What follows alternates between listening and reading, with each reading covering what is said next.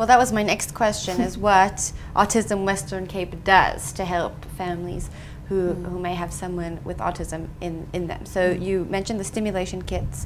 Yes. What other services do you offer? I can't mention all of them because we've got a whole We don't have that range. much time. Yeah, but once we've got clinics at 3 state hospitals, Lentegeur, Red Cross and Tygerberg. Once they've been diagnosed, then they are then sent on to us for counselling, to give information. We invite them back to our resource centre in Mowbray, where it's quieter, it's a safer environment, and we'll have one person working with the child, and then the other, either the social worker, will then talk to the parents. And you know, a lot of the times when they come straight from being diagnosed, the parents are overwhelmed, they're very emotional. So once they've, you know, it's good to come to the resource centre where it's quieter, and you know, if they want to cry, and just get the counselling and the support that they need. And this support is ongoing. We don't just see someone and then goodbye, we don't see it. It's ongoing support, and we've got community development assistants who go out to the parents' homes, which is great because then the parents don't have to travel with the child, and also the social worker or the community assistant can then see the home environment and make, you know, help them make the home more autism friendly. We also help schools who are trying to be inclusive. We've got autistic children there, and we go into the schools and show them how they can make it autism friendly, what interventions they can use.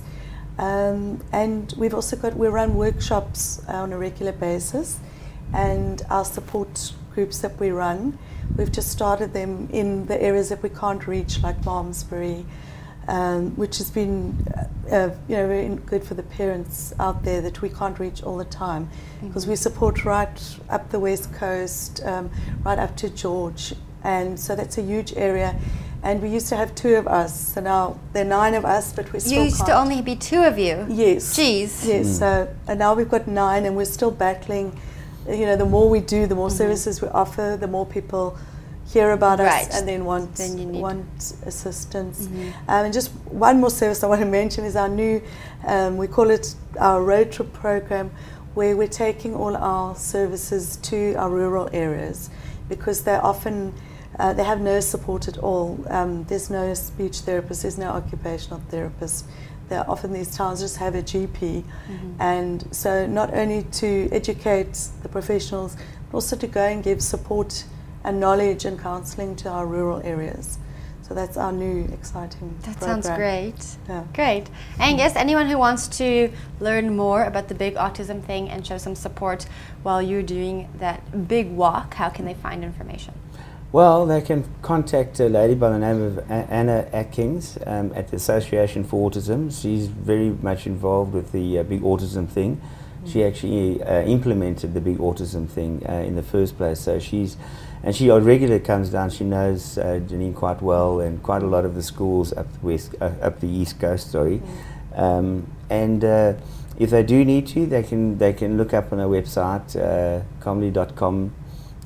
We can also have, you can contact Janine for any more information. If they need any information, you can go to Janine or to Anna Atkins, and they can look up on the big autism thing on our website. It's quite easy to get hold of that. Great. Janine, how can we get hold of the Autism Western Cape? Okay, we have a telephone line which is 021 685 9581. We also have our website, and we have a Facebook page where we publicise all our events, our workshops, support groups, and parents can also write in and ask us questions, and we'll then assist them.